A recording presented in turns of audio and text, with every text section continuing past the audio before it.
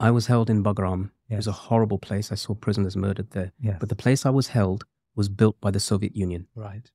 And you could still see the writing in Russian on the walls. Yes. I was with a young man, and his name was Sharif. And he told me how his father was buried alive by the Soviet forces right outside where we were being held now by the Americans. Right. And I remember one day he stood up in front of the Americans and he said, you know, the Soviet Union buried my father alive outside. Do you think his son's going to bow down to you? The War on Terror, a US-led strategy that saw deadly interventions in the Muslim world, has transformed a generation of Muslims. Some, like my guest today, unwittingly got caught up in this mindless campaign, and 21 years after the events of 9/11, we still feel the after effects of the programs that placed every Muslim in categories, moderate or extreme, good and bad, loyal or disloyal. Moazzam Begg, a former Guantanamo detainee, upon his release, has been a tireless campaigner for the truth, exposing its lies and deceits. In the process, he and his organization, Cage International, have tactically contacted non-Muslim sympathisers and wider human rights organizations. But I asked him about the risks involved in this strategy. Many a time, Muslims that receive such support are forced to compromise. The left wants Islam to change and come with various social positions we find problematic. The right often possess a chauvinism that calls upon Muslims to accept a secondary role in society. I asked Moazzam Begg to conceptualise how he navigates these binaries. I also asked Moazzam to update us on the current state of the war on terror. Is it over as a US state policy? And if so, what does this mean for us as a Muslim ummah? Brother Moazzam, Assalamu alaikum wa rahmatullah, and welcome to the Thinking Muslim podcast. Wa alaikum assalam wa rahmatullahi wa barakatuh, and my pleasure to be here. Jazakallah khair. Thank you very much for coming today. Brother Moazzam, you've been, together with your organization, Cage International, you've inspired a form of activism in the Muslim community that I feel is unique in the West. Today on the Thinking Muslim, I want to explore the work of Cage and your thoughts about the current state of the war on terror. Has it ended as a policy of the United States, as it concentrates to look at powers like China and Russia? And I would like to focus on how you navigate some of the pitfalls that are associated with the political activism in the West. Now, the last time we spoke, you were without a passport or the ability to travel. Have things improved for you? Well, yes and no, in the sense of I have my passport back. I have it back because we had to judicially review the government, and before we did that and take them to court, they capitulated eventually and did give my passport back. But then it's one step forward, two steps back, because I've traveled to about 6 countries since the return of my passport, and have been denied entry into at least 2. Been detained in airports for 3 days, 4 days, and 1 day, and stopped every time I travel when I come back to good old Britain. Yes. So yes, I do have the passport back. I can travel in some places, but in other places I can't. And on what grounds do they stop you for? The grounds are always to do with national security, things I can't see, things I can't challenge, and decisions, I think, that are still connected to Guantanamo. Really? Yes. I mean, the British police know you very well now. The government knows you. They know that you were exonerated after you were released from Guantanamo. So on what grounds would they still stop you at the airport? There are no grounds. The grounds that I've discovered so far is what I've seen in disclosure in some litigation I'm doing in another country. Yes. Is the basis comes from Guantanamo. Evidence extracted through a time when torture and murder was taking place of prisoners, yes, and still continues to be used by the US government to send notices to various countries that get me stopped at airports. Right, okay. And when they stop you here in the UK, what sort of questions do they ask you? I mean, are they meaningful questions or just... No questions at all. Really? Yeah, they're not they're not going to question me here. So they know that it could be a can of worms. Right. But what happens is I get stopped at the border, yes, at passport control, yes, and then wait for sometimes half an hour, 45 minutes, an hour, whilst checks are being done to see whether I really am a British citizen, though I've been born and raised and lived here all my life for 54 years. SubhanAllah. Well, may Allah help you with that. Ameen. So let's talk about Kate. I mean, Kate has successfully advocated for persecuting Muslims around the world. I know the government has maligned you in the process. In fact, there's a Shawcross report coming out, which I think you guys are center stage in that report as being those that type of organization that the government finds abhorrent. But interestingly, you've received a lot of good support from a number of non-Muslims, and I want to explore that, especially those human rights organizations and those in the legal space. How have you nurtured these relationships? Well, ultimately, a lot of these relationships grew out of Guantanamo, where everybody kind of recognized, especially from the Muslim communities in particular, but we're talking about the non-Muslim, the majority, the human rights activists, the lawyers and beyond, even politicians. So we've had people like Joanna Lumley share the stage with me, share events with me, Russell Brand, prime ministers, presidents I've met across the world talking about Guantanamo. I've met Imran Khan, I've met the Deputy Prime Minister of Luxembourg. Yeah. We've shared pictures together in the media, and all around Guantanamo, people want to show that they believe Guantanamo is abhorrent. Yeah. But there's also, in extension to that, there's a different part of it which people don't like so much. So it's easy to talk about Guantanamo, but it's not easy to talk about home and about a Guantanamoization of legislation that's happened here in the UK. Yes. So the one part, it's been relatively easy. In fact, in one sense, there were probably more non-Muslims campaigning effectively against Guantanamo than Muslims were. You can hardly think of, famous Muslims or well-known Muslims who actually did that, yes. Prominent Muslims. Yeah. Whereas there was plenty of prominent non-Muslims. Vanessa Redgrave, for example, has been a great campaigner and a great friend in campaigning against Guantanamo. Yeah. But you'll not get somebody equivalent from the Muslim world that's been able to do that. Why is that? I think primarily because of fear, right. In the beginning. And that was maybe palpable. Muslims were told that this is essentially a war against you. There was no pretense. Yes. George Bush said that you're either with us or with the terrorists. In this war, there's no Switzerland, there's no Sweden, there is no middle ground. Yes. So I think that fear, the fact that we're in minority here, the fact that the Muslim world, from Morocco to Indonesia, participated in and was complicit in the torture programs is also a reason. So torture perhaps wasn't known to be connected to the West until the war on terror began. Yes. But we knew that it was connected to the Muslim world. Yeah. And that's why most of it was outsourced to those places. So unfortunately, I think the Muslim world, the Muslims here in particular, were frightened. And not only that, I think many were ready to abandon their principles of Islam. In other words, to sell down the river those who they knew very little about, who hadn't had their chance to have their day in court.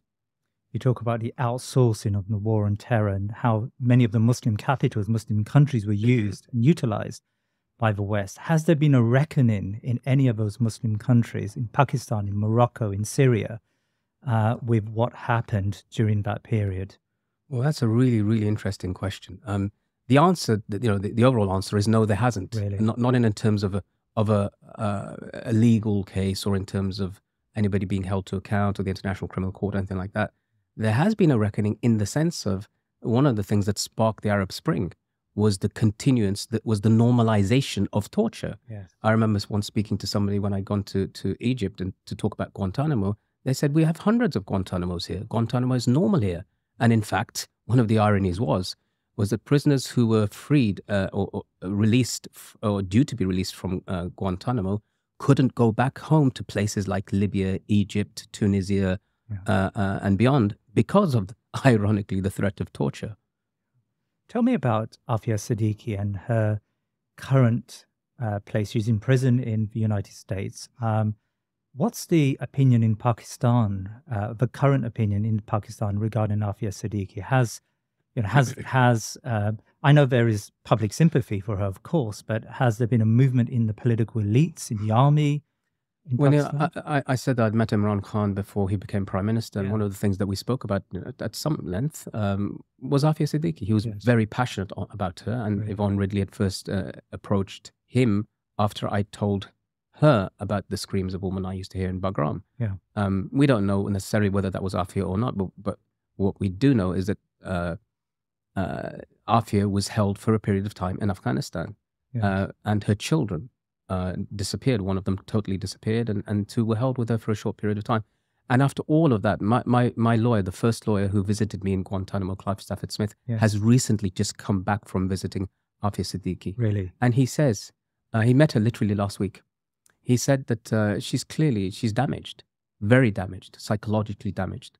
And that's really sad, because I read a post recently from Yasser Qadi, who said that he remembers when he met her he was a young freshman, and he was lost. And this woman came along, his sister came along, and she was very confident, and she told him which direction to go, and that was his interaction with her. And that's so different to what she is now. She's literally seems to have lost her mind. She's been separated from her children now for close to 20 years. Yes. Her mother's died while she's been in prison. I met her mother when I went to Pakistan about 10 odd years ago. And her mother was a very strong woman, but also very damaged by what had happened to her daughter. Yeah. I want to return to the role played by sympathetic non-Muslims like Clive Stafford Smith in a second. But just on the Afia subject, there is sympathy in Pakistan. Pakistanis are generally outraged at what happened. We get a lot of listeners to our podcast and viewers now from Pakistan. I mean, what can they do to help alleviate her suffering? Well, ultimately, there is something that Pakistan as a government can do, and there is an agreement, a treaty that Pakistan could sign, which would with the United States, which would essentially mean that Afia Siddiqui could come back to Pakistan and serve the rest of her sentence, whatever that sentence is going to be. In Pakistan, they could do whatever they wanted to. And that would at least bring her close to her family, to her children that she's not seen in all this time, and to the rest of her family members. And also that would placate those who've been saying that Pakistan actively does not want Afia to return. And there is a strong evidence to say that Pakistan doesn't want her returned, especially the intelligence services. But that aside, there is, as you say correctly, not just in Pakistan, but even the diaspora community everywhere you go, from South Africa to the UK, to Norway, to wherever you find Pakistanis. That's one of the first things they ask me whenever I'm being interviewed. Yeah. Well, let's turn to these non-Muslim sympathizers, those who really believe that the war on terror was unjust and it maligned the Muslim community. And there's plenty of people on the left and probably the right who are very sympathetic to your cause and to our causes as Muslims. I suppose what I want to explore are the red lines. I've noticed that more often than not, there are many Muslims in the West who engage, who team up, who ally with non-Muslims. But somehow this horribly goes wrong. They cross those red lines, and after a while, they begin to exhibit some of the qualities that those non-Muslims exhibit and make compromises to their deen. How do you and how does your organization, Cage, deal and navigate these problems and challenges? Well, this has always been a fine line to tread for even us, especially the work that we've done with sometimes from the left, and rarely, but sometimes also from the right. In the end, we have to remember we're neither left nor right. We are Muslims. Islamic history and civilization has its very distinct, unique contribution to history, civilization, and that is what we are the inheritors of. We're the inheritors of the prophets and of the Anbiya and the Rusul, and that essentially means a path in which you will be targeted. We understand that. Sometimes our views will align with the right, and sometimes with the left, and sometimes with neither. So, of course, during the first years of the war, until the very first decade or so, it was clearly the right wing that seemed to be our enemy. George Bush's war on terrorism, and the left allied itself with Muslims, the anti-Iraq war protests and so forth. We found a lot of support there. But I think one of the catalysts that kind of that showed a fault line was Syria. and then of course later with what's happened in China with the East Turkestan. Yes. And here we find that our principles will, to quote the phrase, trump those of alliances with either side. Yeah. We respect those who work with us who are not Muslims, and we expect the same in return. And it is important that we lay down that these are the lines that we cannot and will not cross in terms of our belief system. So if it means endorsing, because if say something from some group or organization from the left endorses and supports a matter in relation to prisoners imprisoned without trial, yes, we thank them for that, and we welcome that. But if then we're asked to reciprocate by saying to endorse something that is wholly not permitted in Islam, then we can't do that, and we'll tell them straightly. I'm thinking about, I mean, there are people, I mean, we don't have to mention so many names. I mean, George Galloway comes, you know, he's a politician, of course, who endorses a lot of position, particularly towards Palestine. And the left are very sympathetic towards the Palestinian cause, but they're silent on the Uyghur genocide, as you quite rightly mentioned, and on Syria, as you said. You know, people like Tariq Ali had a very, very horrible positions on, and they saw it. They saw Assad as a savior, as an anti-Western savior, as opposed to a someone who was committing horrible barbarisms against this ummah. How much can we accept their sympathy or even their alliance when we know some of them hold very stringent and strong anti-imperialist positions, but those anti-imperialist positions are diametrically opposed to our Muslim sensibilities? Well, I think some of these issues, some of them are about our religion, and they're about the halal and the haram, which we can't overstep. But some of them are about political alliances, and those, as you know, change all the time. Yeah. So as an example, I can say that one group of very strong, hard left supporters of our work actually allowed me to write in one of their magazines about the Uyghurs. So I published an entire article about how the Uyghurs have been targeted because of their religion. They've been targeted because of George Bush's language of the war on terror, which China actively used. Yes. And they've been targeted because actually, if you look at the language of the left, for example, they'll talk about anti-colonialism. Yeah. Well, everything that's been done to the Uyghurs is as a project of colonialism, of Chinese Mandarin colonialism on distinctively Turkic Muslim Uyghurs. And that's clear for anybody to see.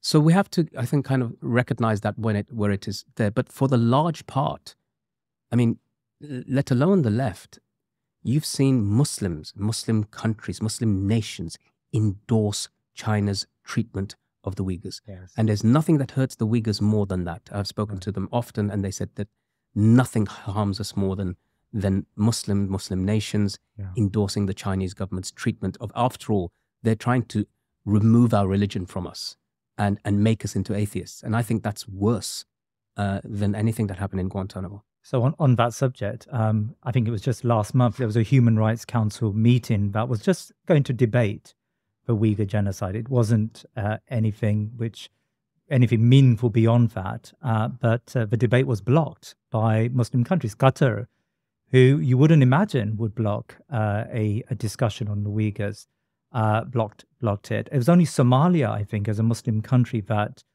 decided that the debate should go ahead. So why is there such antipathy?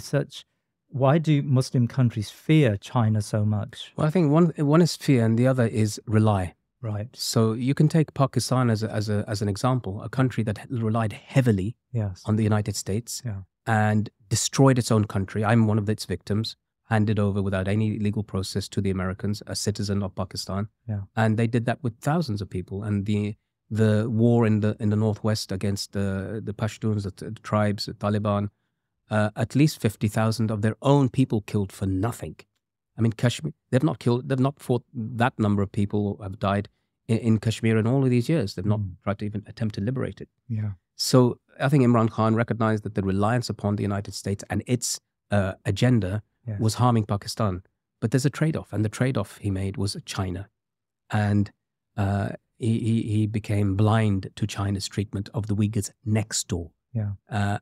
And in doing so, I think a lot of Muslim countries do the same thing. We've had enough of America. We know what America's capable of. We've seen America in Iraq. We don't like it. Some of them may have taken part, but they're kind of hedging their bets with China, unfortunately. Yeah. And you can see one of the examples. The largest number of Islamic goods produced, manufactured, are in China. Yeah. So it's not like they have a problem with Islam in those countries. They have a problem with Islam in their country, and particularly, not even in their country, in the region that is autonomously, historically speaking, East Turkestan. Let me come back to Imran Khan and the Muslim leaders and how they navigate some of these concerns or these problems for the Muslim Ummah. But just on the subject of non-Muslims and gaining support from non-Muslims, you know, there are Muslims out there who say any form of alliance that Muslims have with non-Muslims is a sellout. You know, you're selling out your deen, your Islam, and it brings nothing but trouble. And we should only rely upon ourselves. They'll even cite examples from the Seerah, from the Prophet ﷺ, which imply at least that Muslims should have nothing to do with non-Muslims in terms of political support, because they always this support always comes with trade-offs. And there is a popular opinion out there, I think, on social media. We hear it all the time. How would you respond to such arguments? You know, in the West, it's really important. I mean, there are Muslims who say that you can't even seek a judgment in the court, Sure. because doing so is to remove Allah's position as legislator and the Quran's legislation, and you're seeking judgment elsewhere. So there's those who say that, Yes. but the majority don't say it. The majority said that you don't have a choice in the matter. Yeah. And in the same way, when you're trying to seek alliances from people from the West to get rights, to get, for example, prisoners released, or to get, for example, various aspects of Islam livable for Muslims in the West. Yeah. I think that's we have no better example in the Prophet ﷺ's life than Abu Talib. Yes. And the Quran actually states about Prophet ﷺ's relation with Abu Talib, إِنَّكَ لَا تَهْدِي مَنْ أَحْبَبْتَ وَلَكِنَّ اللَّهَ يَهْدِي مَنْ يَشَاءُ. You were not able to guide who you loved. The Quran bears testament to the fact that the Prophet ﷺ loved his uncle, who was a mushrik. But Allah guides who he wishes. So he spent his entire life, of as long as he was alive, defending the Prophet ﷺ in every way, form. And this is, you can say this is as a relative, but it's also a very strongly political act. Prophet ﷺ also mentioned about Hilf al-Fudul. He also mentioned about Mut'im bin Adi, who he said that if he'd been alive, I would have, for his sake, freed prisoners. So you've got all of this. People can argue that the Prophet ﷺ at one point was in a position of power, but at the time of Abu Talib, he wasn't. Yes. So he was in a position of weakness, actually, politically. So I don't think there's a problem with that at all. And we have plenty of examples of Abu Talib-like characters that we come across. Gareth Pierce, Clive Stafford Smith, a whole bunch of other people. Yeah.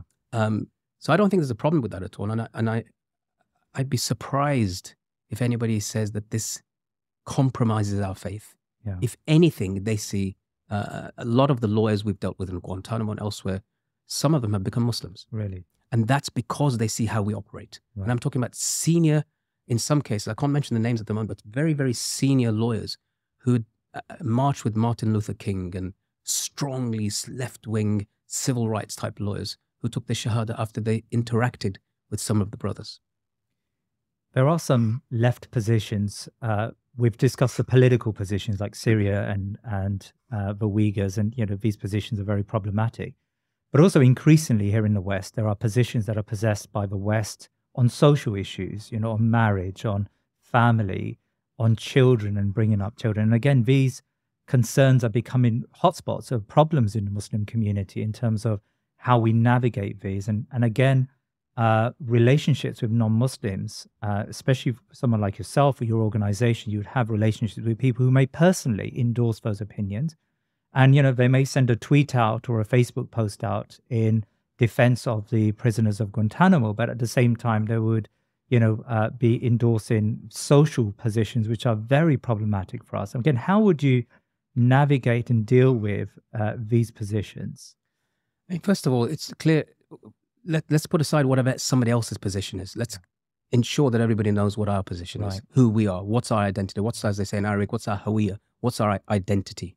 And we clarify that. And to that point, our enemies and detractors will say, use terms like, oh, they are Islamists. They are they've already put us in a box. We don't put ourselves in those boxes, but they do. So whoever comes then to our support or to our help on a social issue recognizes from the outset who are these people. Yeah. They know it very, very clearly. We don't hide who we are. We don't pretend who we are. But I think one of the other things that you'll see is that, and it is unfortunate, I'm from the city of Birmingham, where you had these protests outside the schools for what was known as the No Outsiders program, which is the implementation of an LGBT kind of friendly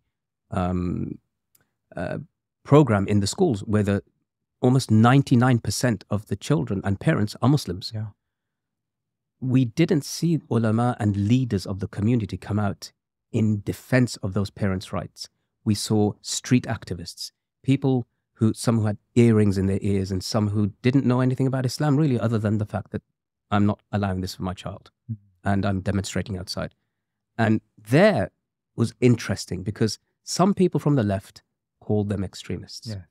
And some people from the right came down to their defense. Yeah. And I'm talking people like, I'm not joking, Katie Hopkins. Really? Katie Hopkins came to Birmingham and to show some sort of twisted support for the Muslim community. Yes. And you've seen people like Tommy Robinson recently say that I used to be very much against Islam because I thought they were doing all of this and all that and all that.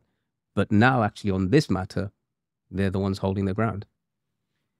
And so that's it's a very difficult terrain out there, right? You've got the left who support us on some issues. You've got the right who support us on some issues.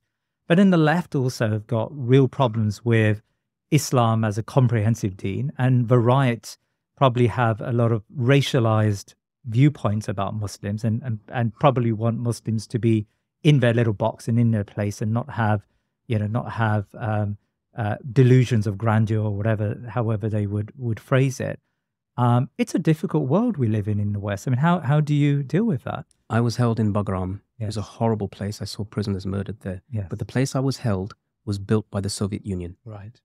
And you could still see the writing in Russian on the walls. Yes. I was with a young man, and his name was Sharif. And he told me how his father was buried alive by the Soviet forces right outside where we were being held now by the Americans. Right. And I remember one day he stood up in front of the Americans and he said, the Soviet Union buried my father alive outside. Do you think his son's going to bow down to you? Yes. What does this tell us? Sometimes it's the right, sometimes it's the left. The Soviet Union, when they were the enemies of the Mujahideen there, they fought them in the same way as that they fought the Americans. Yeah. They saw them as an occupier. These are an occupier. At that time, it was the right. Ronald Reagan was the great friend of Muslims. Great, actually, he was a friend of Mujahideen. He called the Mujahideen, they're like our founding fathers, right? And he said, what do they call Jalaluddin Haqqani, the head of the Haqqani network, right? Yes. Goodness embodied. Yes. Personified. So they'll use all sorts of names and terminology to describe Muslims, and they'll use it as well. They'll support the concept of jihad when it suits them. Yeah. Mujahideen were great at that time. Yeah. And then, so what we've got to remember is that we don't really care. Yes. You can call us what you want. You can be left. You can be right. I don't care. These are my principles. Agree with me, follow with me, help me, support me. We're greatly respectful for you. But if you don't, we're going to carry on. So is your advice to young Muslim activists? I mean, you may come across Muslims at universities who are naturally inclined towards politics, towards oppression, towards justice, as of course all Muslims should be. But it's often a heightened feeling within young Muslims. Would you advise them first to study Islam, to be clear about what Islam is? I don't mean go on a 6-year course or anything like as extensive as that, but to have a good Islamic background before they venture into the political minefield. I mean, you can have a good Islamic background in terms of knowing your 5 pillars, right, and adhere to those, right, but still be completely politically unaware, completely politically illiterate, for want of a better term. Yes. And because you think, I don't want to get involved in that stuff, other than at the point at which you're forced to, and then you don't know how to make the choices that you're making. Yeah. You don't know whether it's right or wrong. You don't even know whether you need to seek advice from somebody. Yeah. And so these, as I said, these questions are important, and I believe that it's fundamental for any Muslim to be grounded properly in not just your Islamic theology, but also your political understanding of the world in which you're operating, especially if you're going into places like activism and human rights, because you need to know the parameters. You even need to know, what does human rights even mean? Human rights here doesn't necessarily mean human rights in the Muslim world. Yeah. And when you're talking about human rights across the board, are you saying that we're fighting for example, a man to transition to a woman? Is that part of, because that comes under the universal language of human rights. So you have to be very specific. Yeah. Human rights, when you're talking about the Universal Declaration of Human Rights, one of the rights there is the freedom of expression, to say anything you want to about whoever you want, including the prophets. Yes. And even the 1990 Cairo Declaration, which was the kind of the Muslim world's response to it, which happened in Egypt of all places, they recognize that there's a red line, that we will not allow any, we will not accept the disparaging of any of the prophets of Allah, for example. So we have to understand, when we're fighting for and calling for human rights, what are we talking about? So that's an interesting point. The language that you utilize in your political activism. So human rights, equality, freedom. I suppose these are terms that we naturally use when we try to express solidarity with Muslims in Palestine or with the Uyghur Muslims. But of course, that, as you quite rightly just mentioned there, those words often mean something different to the non-Muslim than they do to Muslims. So as you said, Brunei was condemned, or Qatar was condemned recently for its human rights abuses. Right. Brunei for its stance towards LGBT, and so as Qatar. And of course, we don't have a particular problem with those rules. We think that Islam has a very clear social safeguards, and one needs to maintain those. Is it useful then to use these words like human rights and equality and freedom? I think there has to be a constant reviewing of language, right? Because language is developing all the time. It's always changing. Sure. Look at the word racism. Yeah. You don't find racism essentially in the Quran and the Sunnah, but you find jahiliyyah. And in jahiliyyah, you find nationalism, you find tribalism, you find racism, you find all of those things. They do exist. It's not like they don't exist. Sure. Incidents of racism happened at the time of the Prophet ﷺ, but they were described as jahiliyyah. The Prophet ﷺ, when he saw one Sahabi describing another in a derogatory way because of his racial lineage, he said, "Ma zilta fika al-jahiliyyah," that you still have ignorance in you. So we have to kind of recalibrate our language and remind people that Islam has its own set of ideals, and they're a set of ideals that don't change. The principles of those don't change. The language may, over periods of time, be relevant because we're speaking English, for example.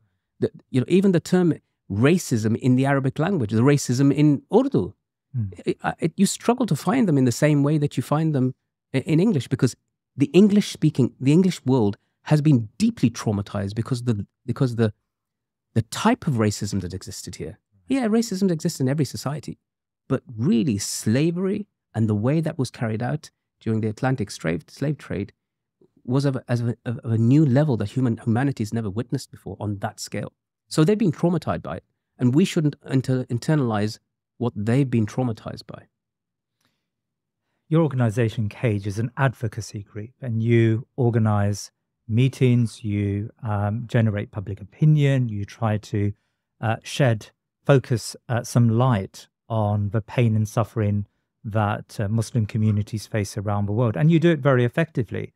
How much is your work also, how much do you integrate within your work an educational aspect? So I often come across young Muslims who are at university, and they are largely influenced by the left's rhetoric on campus.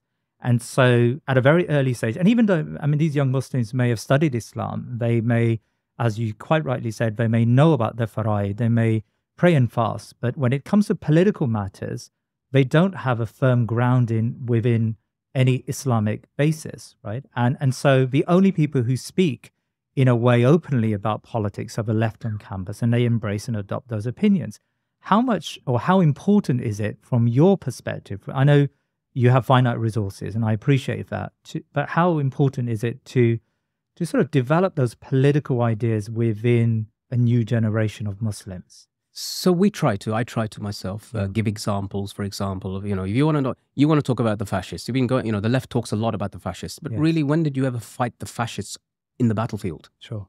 The first people to fight the fascists in the battlefield were the Muslims of North Africa, Omar al-Mukhtar and the Sanusi movement and the Khilafah, actually. Yeah. Because the fascists actually were born as a movement in modern times under Mussolini, and he invaded and occupied Libya. And it was the Mujahideen. History shows it was the Mujahideen that fought against the fascists. They fought for the Islamic courts. They fought for the Islamic system. They fought believing that when they get killed, they go to Jannah as shuhada. Yeah. That's who they were. Yeah. So we want to remind people that these anti-colonial movements that existed, Muslims played a big, big part in them. Whether it was Russian colonialism in Chechnya and Dagestan, people like Imam Shamil and Sheikh Mansour who fought against that, or whether it was the French, Abdul Qadir al-Jazairi, or whether it was in Morocco, Amir Abdul Karim al-Khattabi, who defeated a force of 16,000 Spanish troops. We want to tell people that there's in relatively contemporary times, a history of Muslim resistance, fighting back. Yeah. That you don't need to go to all the other places. You don't need to go to Che Guevara. You don't need to go to Ho Chi Minh. In fact, Ho Chi Minh, Che Guevara, and Mao Zedong studied the tactics of Abdul Karim al-Khattabi, who defeated all those Spanish. So we want to kind of reclaim the Muslims' role in, and their principles. We remind them, yes, their principles perhaps were anti-colonial at that time, which would kind of align them naturally to a leftist narrative, but they were Muslim. Yes. Their ideology was Islam. They fought for Islam. They fought for their Sharia courts to not be superseded by the courts of the colonial occupier.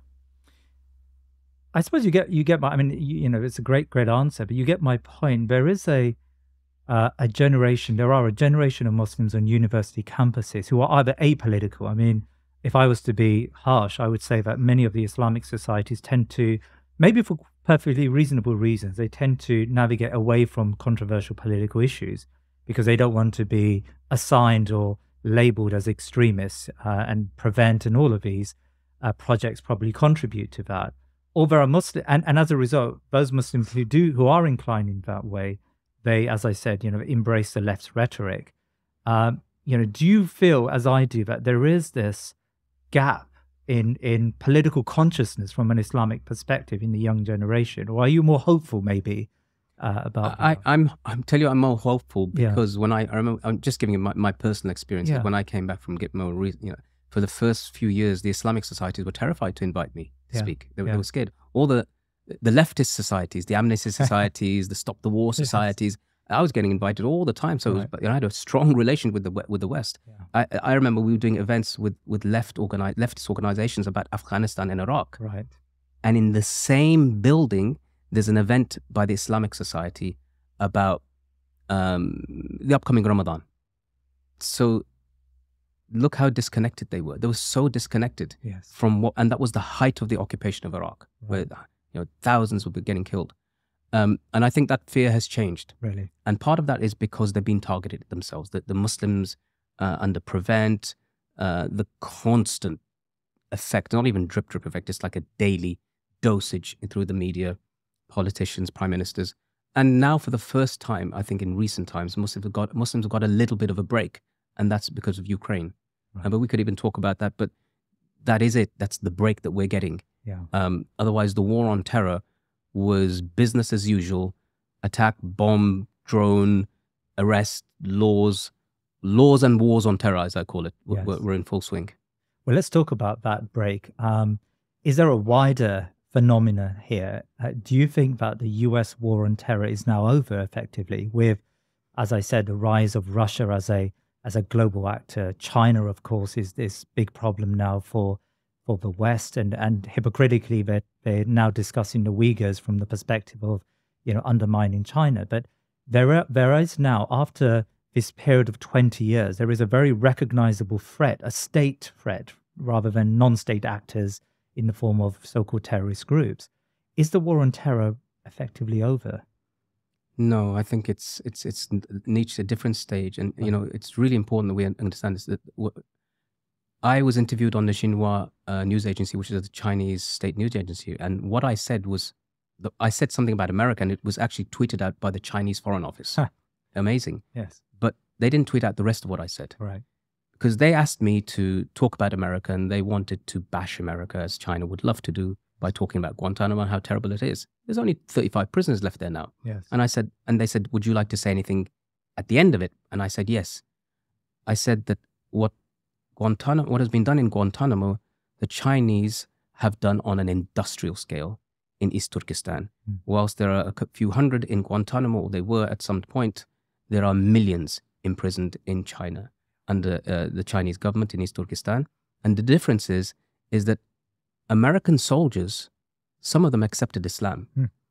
What China does is try to remove Islam from the hearts of the children and the adults. And America never did that, to be fair to them. But they never tweeted out that part of the interview. And so China has adopted that language. I think Xi Jinping was reported to have said that we need to use Bush's language of the war on terror in order to paraphrase, in order to quell the Uyghurs' uprising or whatever. Russia has repeatedly used the language of the war on terror to call those they were fighting, whether it was ISIS or anybody, in fact. Chechens or anyone in Syria in particular, called them terrorists. Anybody, from the Free Syrian Army all the way to ISIS, everybody on the opposition. Of course, Chechnya is another place where for decades they were calling them terrorists. And India and Burma and all of these places have easily adopted that language. You say the word terrorist, you delegitimize the Muslims. And in that way, the war on terror and its language has gone full circle. Everybody's adopted it. Let me ask you about Afghanistan, as we're on the subject of Biden and the retreat from Afghanistan. Again, it's one of those. I mean, politics is a confusing place, right? And we would, as Muslims, find it amazing that lightly armed farmers, effectively in Afghanistan, were able to defeat the world's biggest superpower, probably the biggest superpower the world has ever seen in terms of military strength and economic strength. But at the same time, after the Taliban have bedded in and established their own political system, we also see that, and again, one needs to be wary of what we pick up here, but we do see that the Taliban are banning, for example, girls from going to school. And there are a number of positions they have taken recently, which are a little problematic, at least from a mainstream Islamic perspective. So how do we view Afghanistan? Is it a success story for us as Muslims, or is it something that we should feel ashamed of? Well, first of all, let's look at this. Wasn't just the United States taking part. This was actually NATO. True. So this is not the most powerful nation in the world. It's the most powerful nations, plural, in the world, including Britain and France. Yeah. So it's like it's three of the permanent members of the Security Council, nuclear nations. They dropped on Afghanistan what was known as, they called it the mother of all bombs, a 22,000-pound bomb. And that was after they dropped 15,000-pound bombs. So they'd used everything in their arsenal other than nuclear weapons, and they still could not defeat them. So I think that alone, everywhere else throughout the Muslim world, you're seeing defeat after occupation after invasion. Here's one place, at least if nothing else, Muslims have the right to allow them to celebrate that they have defeated the political will of an occupier to stay the course of the occupation. Yes. With regards to, of course, they've won the war. How do you win the peace? That's a different matter. I was there in Afghanistan when the Americans invaded. I saw the carnage, tens of thousands of people killed and bombing and chaos. Everything I've read thus far and saw from that point, the Taliban, when they took Kabul and Ghazni and Jalalabad and all the major cities, took them without firing one shot. The chaos only happened when ISIS carried out that bombing, when the Americans were evacuating. That has its own story. So that has to be, it's got to be seen in for what it is. The other amazing thing for me, truly amazing thing, is that five of the senior Taliban who held with us in Guantanamo are now all senior ministers in the government, including the Minister of Defense and other governors, and the Minister of Information and so forth. So I think even those, just from a perspective of for me as a prisoner, it's a huge victory. Yes. It's a massive victory. You can't imagine this is something you read books about. It's Mandela type stuff. Mandela's in prison for decades. These guys were held for 14 years. What remains is their treatment of women, the role of women, and all of that stuff. And I agree. There's things that they've said that they were going to do that have not happened, or that they've said they were going to do, and there's been it seems like a 180 degrees turn on that, including the issue of education. My only thing I would say is that, from what I've understood and what I've known as somebody who ran a girls' school, I ran a girls' school in in Afghanistan when the Taliban were around, is that they don't want Western agendas. And they're very suspicious of them. Anybody, and the Western agenda has been in there for the past 20 years. And they want to completely eradicate and move that and replace it with their system. I think that's what's in their minds. But having said that, I think there are clearly mistakes being made. But there is, from the youth of what I've seen, from the youth of even of the Taliban and what's in Afghanistan, is that they're not going to accept a return to the past. They're going to go forward, and they will take their women with them, but it's going to take time. Let's talk about the Uyghurs and the persecution. As you said, it's an industrial scale persecution undertaken by the Chinese regime. And there's little public opinion or international opprobrium regarding the Uyghurs. People don't really talk about this subject. When they do, it's very short-lived. Even the United States, who is in this current conflict with China, there's a trade war and there's all sorts of conflicts between the US and China. Yet the Uyghurs factor as a side point, as a small blip on their schedules and on their rhetoric. How can we focus more attention on the plight of the Uyghurs, and how can we sustain that as a Muslim community? Well, we spoke about the left and the right, and kind of those alliances or meeting or changing, not necessarily alliances, but interests. I was at a tribunal, a people's tribunal, last year, in which it was found that the Chinese government was carrying out a genocide against the Uyghur people.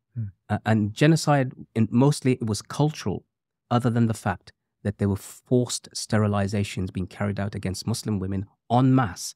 And for that reason, they said it's a genocide, as opposed to physically taking people and putting them and killing them. It was there's different forms and definitions of genocide.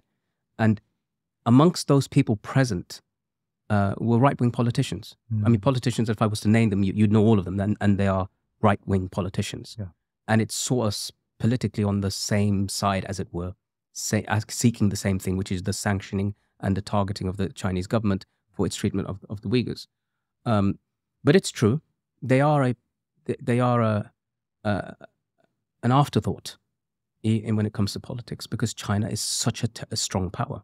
Militarily, a permanent member of the UN Security Council, independent, powerful, a powerful nation. And as we've seen, the Muslim world has capitulated entirely in front of it. And the only one standing against it in any way, shape, or form is the West. And so we can't say anything to our Uyghur brothers and sisters who have nowhere else to turn to. Your heart breaks for them. What we've seen in Britain, I think, is been unique. There have been Muslim groups and organizations who have organized the largest ever non-Uyghur protests anywhere in the world in London. And I think that's something for us to be proud about. It's still not enough, anywhere near enough. But it becomes a little bit of a story, at least for the Uyghurs when they hear it. But in practical terms, I think we can't pretend. Islam is going to be wiped out there. There's just no other way to look. Unless there's a liberating force comes to get them out. This isn't even like the occupation of Palestine, where there is a movement of resistance, where they do fight back in Gaza and so forth. There is. Here, it's not going to happen. Here, Islam will be wiped out. And the way they're doing it is very systematic. They just go for the next generation, put them through indoctrination. By the time they're teenagers, they don't know a single thing about Islam. And that will be jointly the entire Muslim Ummah's fault, particularly those who lead us. Yeah, it's a very worrying situation. I mean, I spoke about the UN Human Rights Council vote, but there are countries, as you said, Imran Khan, who supported you over the Afia Siddiqui case, or at least rhetorically supported you when he was in power. Nothing really changed. But on the Uyghur issue, he has been very much on the side of Unfortunately, China. Imran Khan's position is that whenever he's asked about the Uyghurs, he starts talking about Kashmir. Yeah. Which is fine. Let's talk about Kashmir. And India, yes. Yeah. And Pakistan's not done anything about Kashmir either. Yes. They've spent more time, more effort, more weapons, more military in Pakistan fighting their own people for the Americans ever than they did for Kashmir. And if that's the case for Kashmir, what are they going to do for the Uyghurs? The truth is nothing. What about the role of Turkey here? I mean, Turkey, again, aspires to be a country that stands up for Muslims and Muslim rights. And many Muslims around the world, I mean, maybe it's Ertugrul or one of these, but many Muslims around the world, they like Turkey and they believe that Turkey is the next hope. And Erdogan is is a leader who's got a strategy to employ to help the Muslim Ummah. Yet Turkey has done very little to support the Uyghurs. In many ways, it colludes with the Chinese government like any other country in the world. Well, I mean, the Uyghurs are Turks. Yes. Or they're the original Turks. They are the original Turks. The Turks migrated across Central Asia, and settled in Turkey. So it is a natural place for Uyghurs to gather, and it is the largest number of Uyghurs resettled around the world have resettled in Turkey. There's massive numbers of them in Turkey. And they periodically have protests there, which the government sometimes stops, but generally they allow them. There was, I think, a couple of years ago, a statement made by Muslim countries, this is before this recent one, in defense of China and its treatment of the Uyghurs. There were two countries that abstained, and that was Albania and Turkey. True. So that seemed to be a little bit better than the others. And that may have something to do with the Turkic-speaking people, of which the Uyghurs are many in Turkey. But ultimately, yes, it's another power, a strong power, NATO power, powerful military country like Pakistan, and nuclear power that you expect a lot more from. And again, you could understand if it's war. Yeah. War then becomes a political thing, and people have the right to fight. If somebody is attacking you, fight back. But here, it's not war. What's happening in China is, again, I say, in East Turkestan is not war. It's a systematic removal of your religion to make sure that the next generation will no longer be Muslims. And it sounds soft because there's no real physical conflict taking place. But the Uyghurs that you meet they tell me often that my relative is no longer a Muslim. He's an atheist. Really? My nephew, my niece, so they're atheists now. They not because they chose it. That's all they were taught. They were literally forcibly indoctrinated. And that's why China's fantastic at doing that. The re-education camps that they used to have for communism. They're the ones, the masters they're the ones who created the entire system. It's easy for them to do that. Let me ask you about CAGE and its activities. I mean, there is an asymmetry here when it comes to your work and the work of these states like America, China, even Russia in Syria and Chechnya beforehand. These are states with immense amount of power, with an immense amount of soft power as well. They have the ability to change public opinion. They have the ability to malign Muslims who defend themselves in Palestine. And when there's one attack against Israelis, then the world's press highlight it and make it the only issue in that conflict. So they have the ability to change the narrative.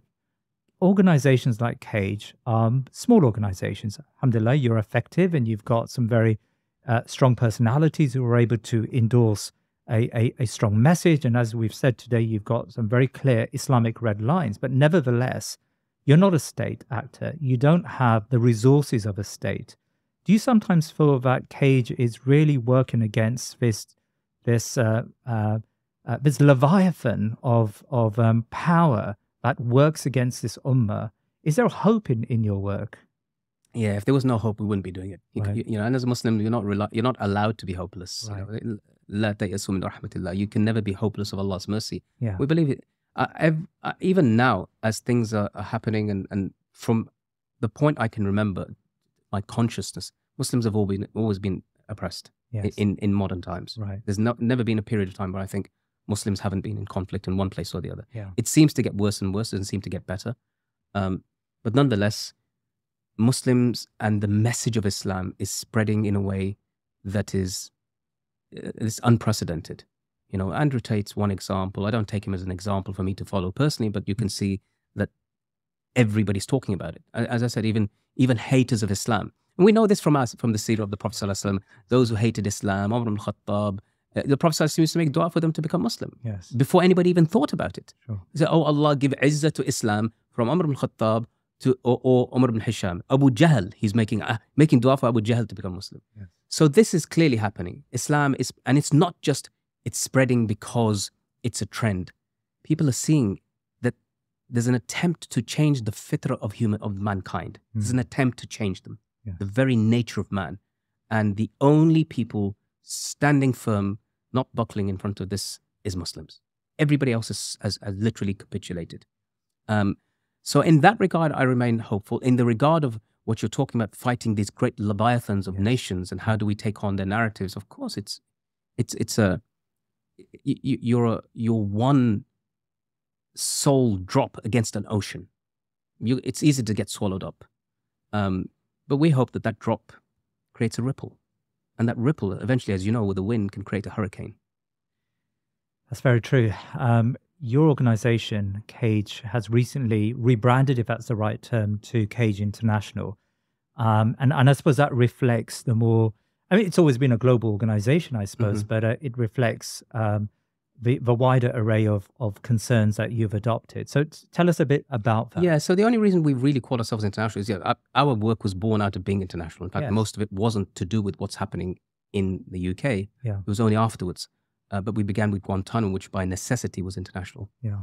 The reason why we internationalized is because Cage has set up offices in Austria and France in particular. Fantastic. And those two countries are places where Islamophobia makes Islamophobia in the UK look relatively tame, especially in relation to France. Yes.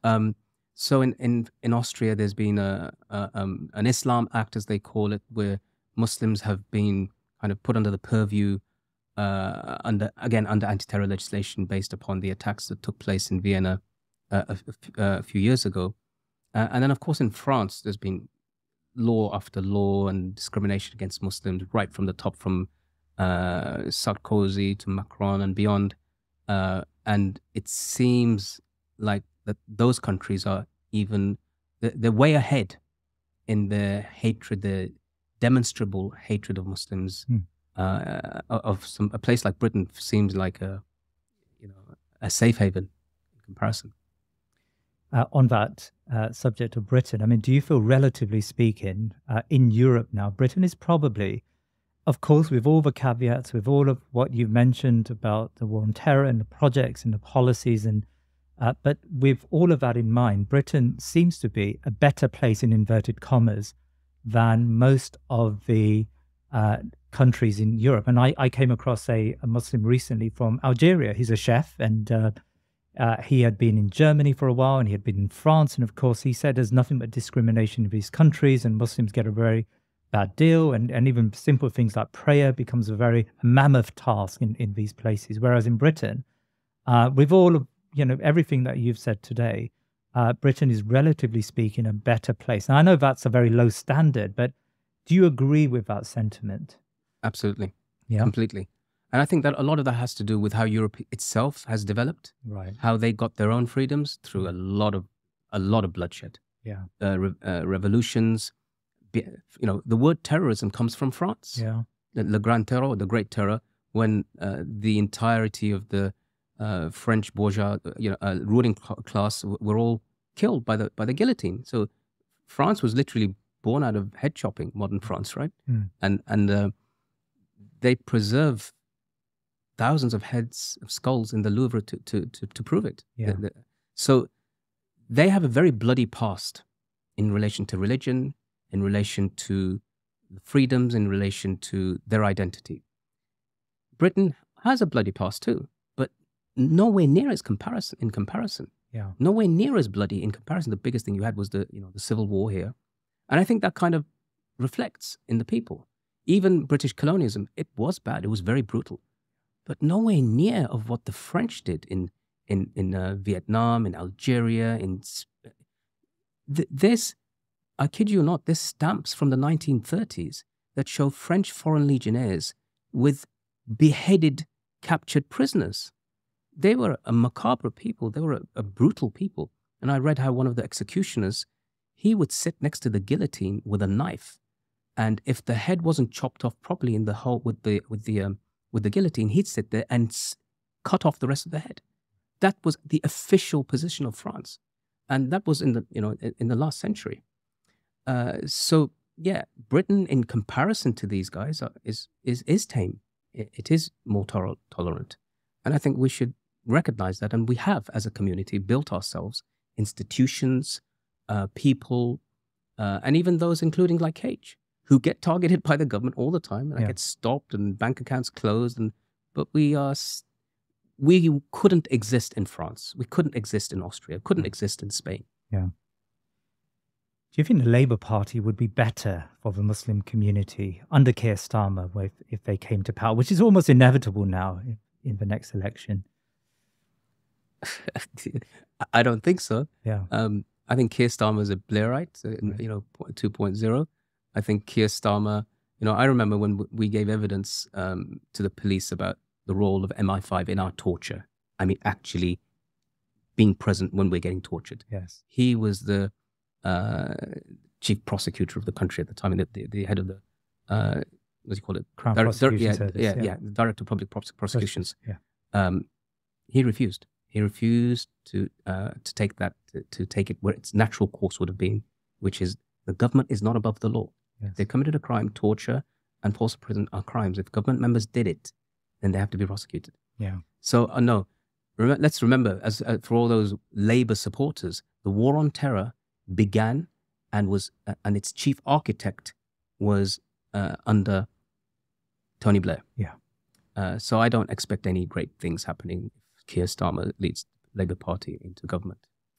And what's next for you, Moazzam? What's your intentions? I mean, how are you acclimatizing to the new environment? You said that the war on terror is moving to this second phase.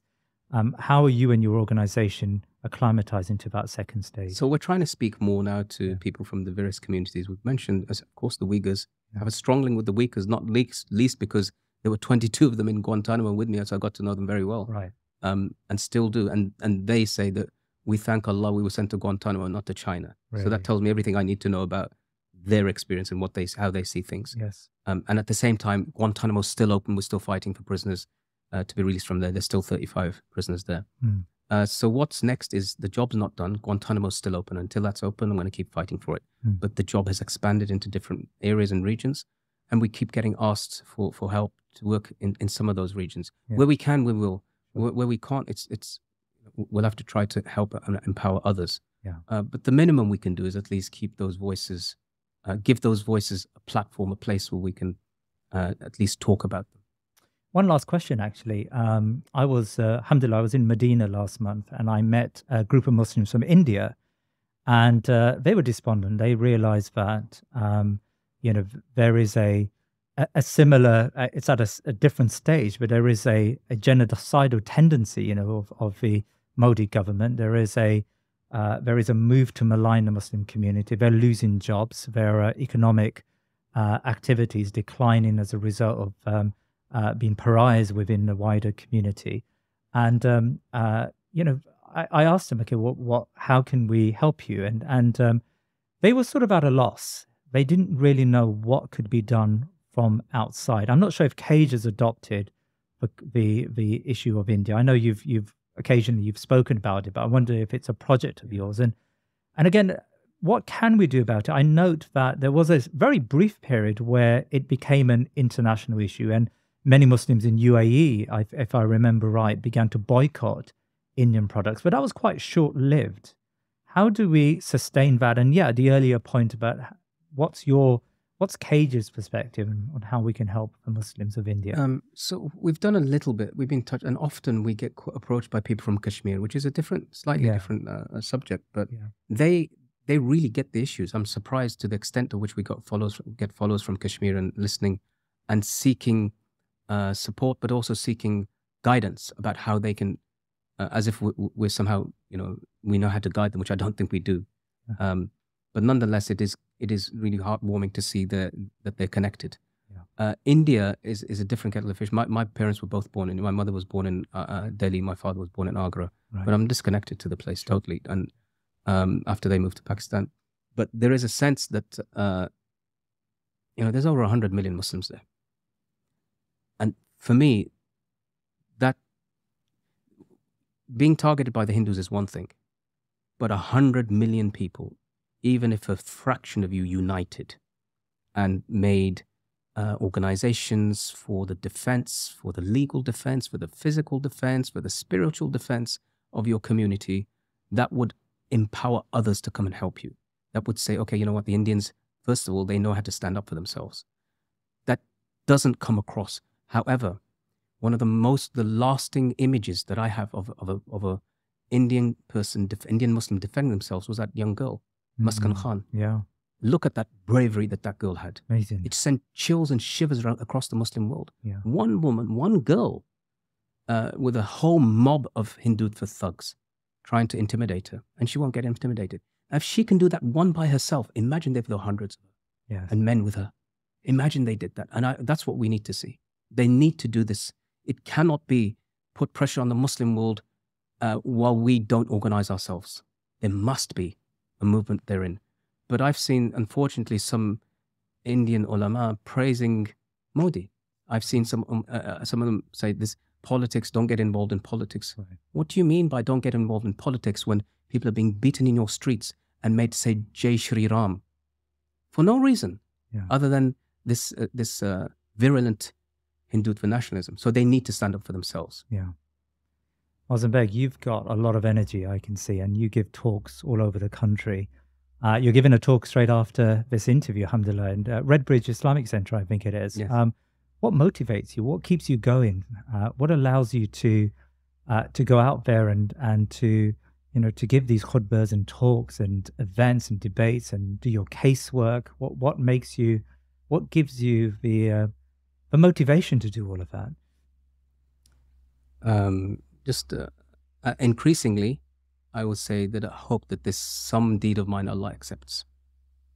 I don't know if it's going to be my prayers. I think I'm deficient in them. I think I'm deficient in my fasting, deficient in my zakat, deficient. Maybe this is it. Maybe this afdalu jihad, kalimatu haq and the sultan in ja'ir. Best jihad is speak a word of truth in front of oppressive rulers. Maybe that's something to do with it. I don't know. But it's the hope that there's something that Allah subhanahu wa ta'ala accepts that is less deficient than everything else. May Allah accept from you. Jazakallah khair, Brother Moazzam Begg, for a really enlightened interview. And thank you for your time today. My absolute pleasure, always. Please remember to subscribe to our social media and YouTube channels and head over to our website thinkingmuslim.com to sign up to my weekly newsletter. Jazakallah khair.